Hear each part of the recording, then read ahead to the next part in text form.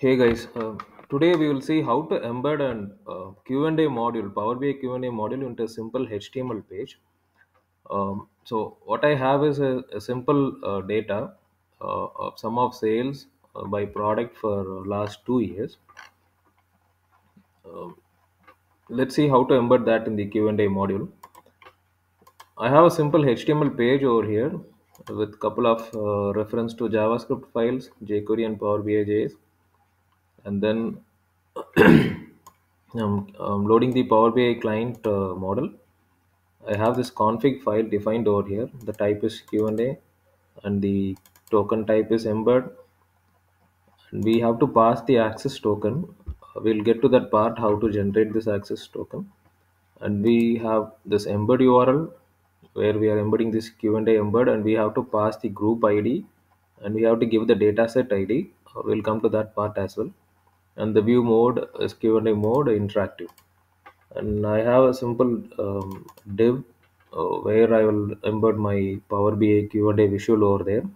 So I'm just getting the reference to that HTML div over here, and then I'm pushing the Power BI visual. I'm just embedding that into this div. Okay, so this is all we have. It's a simple HTML page.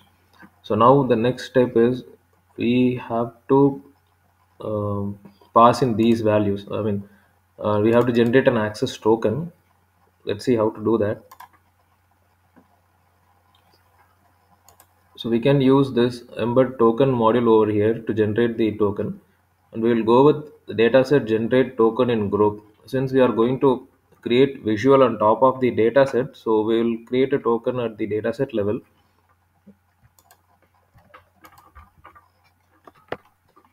As you can see, this can be used to embed Q&A. So to create token, this API requires two things. One is the group ID and other is the dataset ID,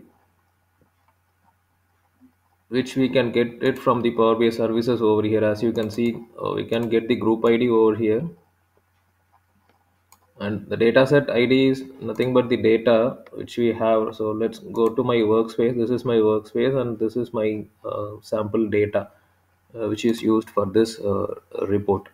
Okay, so this will give me my dataset ID.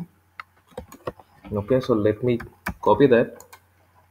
So let's try to generate a token. So we have to sign in with our account. So I have to pass this parameters. One is the dataset ID, other is the group ID, which is nothing but the workspace ID, and we have to pass the body for that. In the left hand side, you can see some samples given already. So I'll just copy this. So I'm going with the view mode.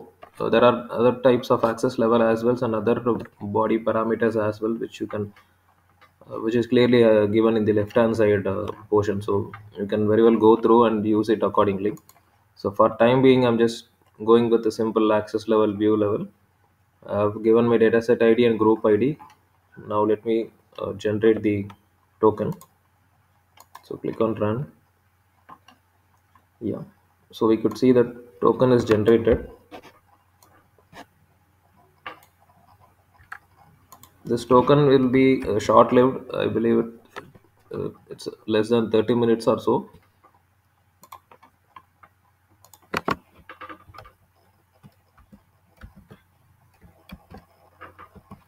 So I pass the token over here, and this is going to be my embed URL of Q&A embed, and this is the group ID, and we saw how to get the group ID, nothing but the workspace ID, and this is my dataset ID. Again, we can get it from the same URL. So now we are all set. Okay, so this is my folder where I have this HTML and two supporting JavaScripts. So let me try to run this HTML.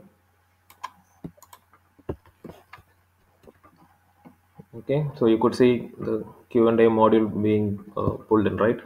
So it is not just a Q&A module using a embedding report or something. It's purely via API. So we have brought in this module as an isolated standalone module into a web page, right?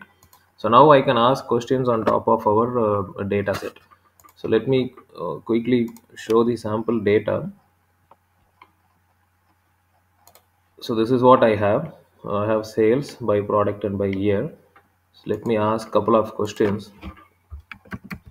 Let's say sum of sales by product. Okay. So you could see the visuals being generated. I can ask for a different visual type. Mm, let's say a pie chart. Okay. Let me ask for sum of sales by year or in a pie chart.